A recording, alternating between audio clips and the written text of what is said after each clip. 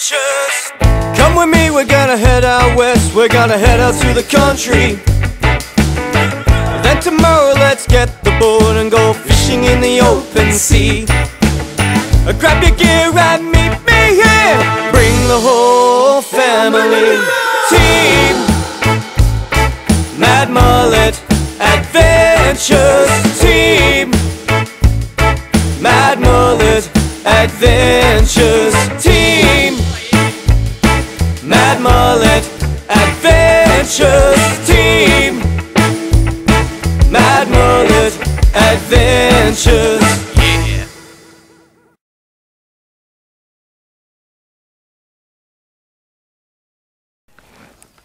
Alright guys, well we just spotted a fairly good sized pig, suspected boar. About 250 metres. Now, I'm going to opt to stay here and watch Dad go out and stalk. Hopefully we can get you a good pig. I'm just moving up. While the pig's got its head down, I can move. Once it lifts its head, I've got to stop.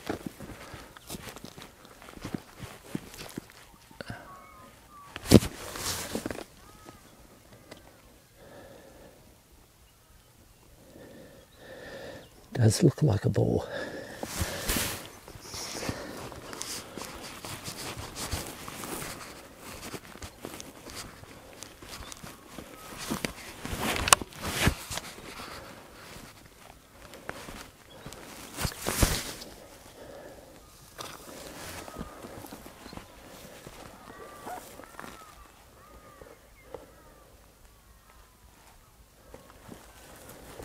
Doesn't suspect I'm anywhere near him. Wind's in my face, so that's good.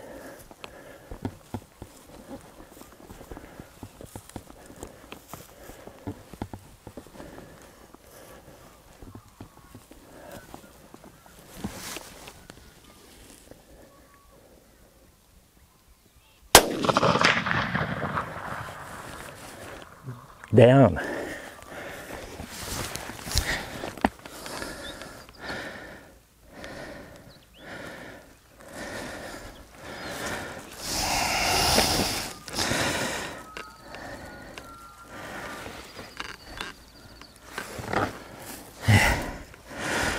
Nice pig, old boy. Yep.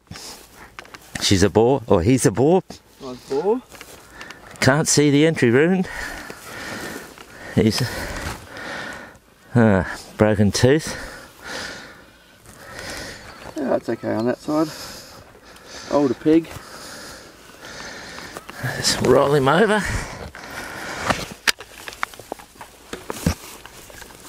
He's got a bit of weight to him. Ah, yes. Nice exit wound there.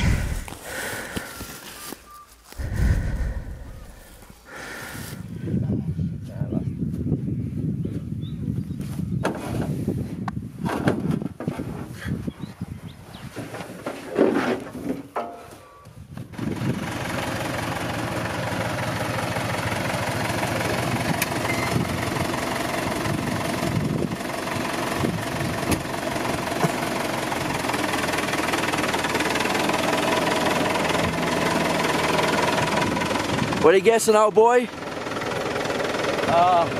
Quick. 87. 87?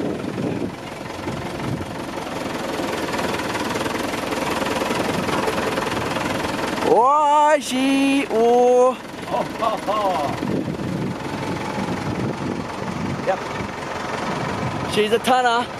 She's a tonner. She's a tonner. Right guys, as you can see, the pig has been gutted. I've left out the kidneys, the liver and the heart just to show you how healthy this pig actually is. As you can see, it's all the one colour, nice and firm. I'm not going to cut it open, but you can see he's actually a very, very healthy pig. Same with the liver, it's all nice bright red. there's no discoloration, and the heart, that's where the projectile went through, so that's why he dropped on the spot. Dad had a very well placed shot. So what we're doing here is starting to skin the pig, and all you have to do is follow this tissue line around. Just use the tip of your knife. If you nick the meat, wouldn't stress about it too much. Now, a lot of people would say it's a bit of sacrilege skinning a pig, purely because you're losing all the best part, which is the crackling, but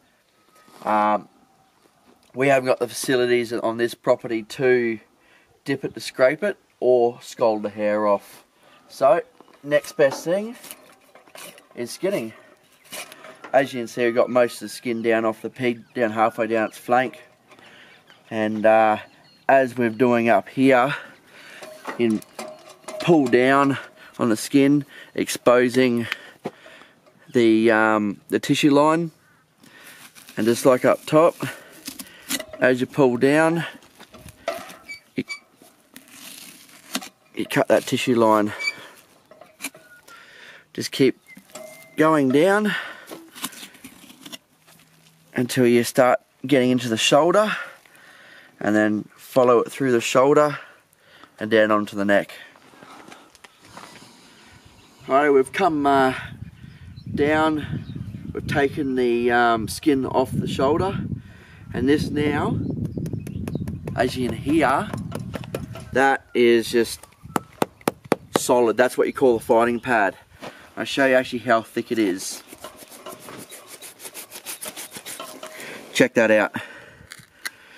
That's 1.5 inches of protection, so when these boars are fighting, the tusk doesn't go through and injure any of the vitals in behind the shoulder here. As you can see, all the skin and the head's off.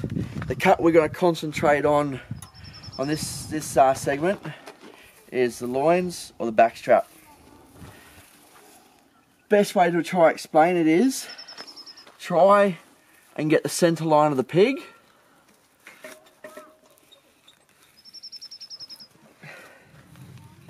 So just lightly make your mark. Whoop, that center line, which is your backbone.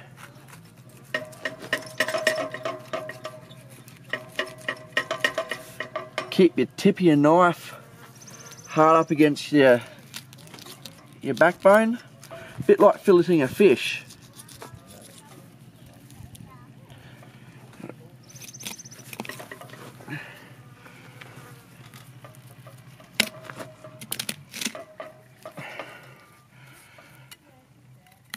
As in here, that's all bone there.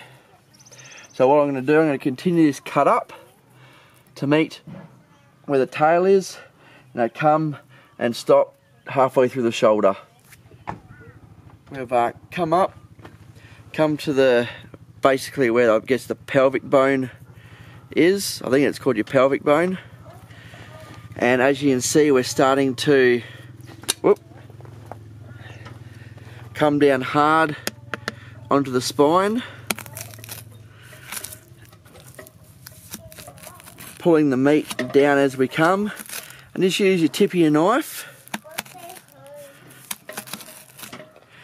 and just like the skin, you have a tissue line, as you can see here.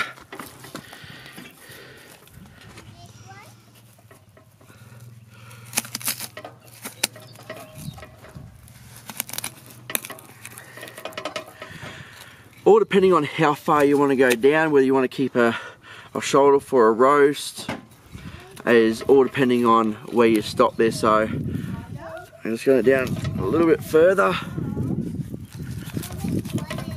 and we're going to cut him off there.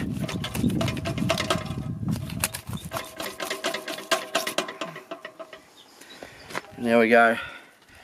It's what you call your back strap.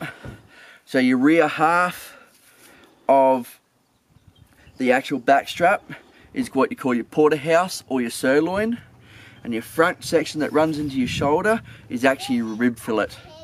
Now that you can either roast whole, steak it up, cube it, do whatever you want with it.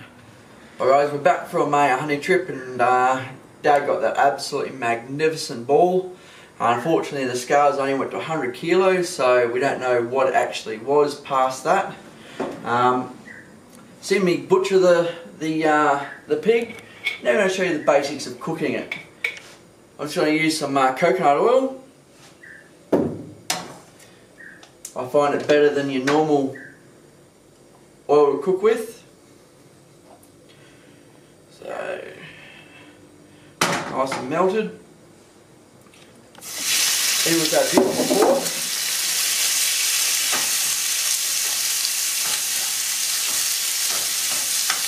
Toss it around to sear all sides to keep that moisture in.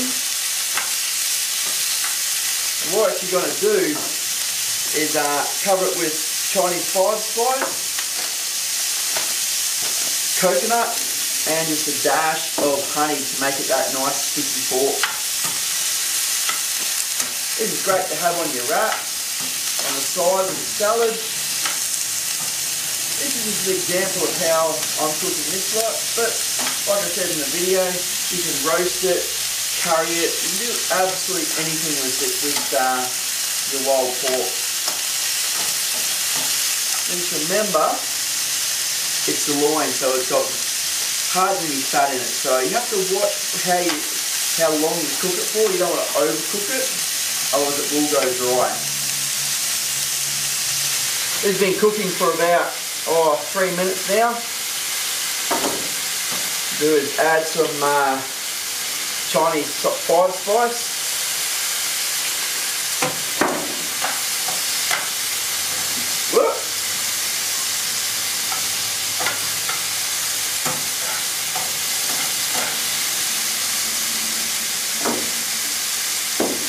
Add a little bit of honey, make it nice and sticky.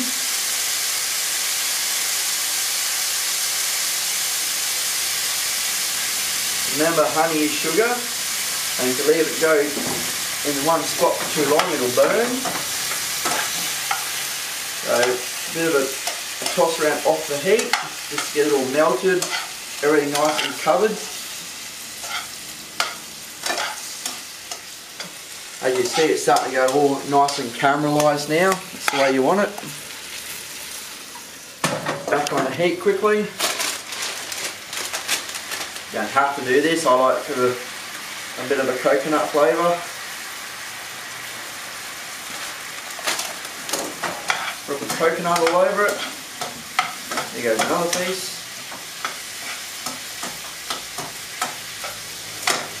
And she's done. There you have it. That's my version of your coconut sticky pork. And bloody beautiful. Cook right through. Still nice and moist. Just remember guys, this is our future. We've got to protect it. Until next time, cheers, good luck.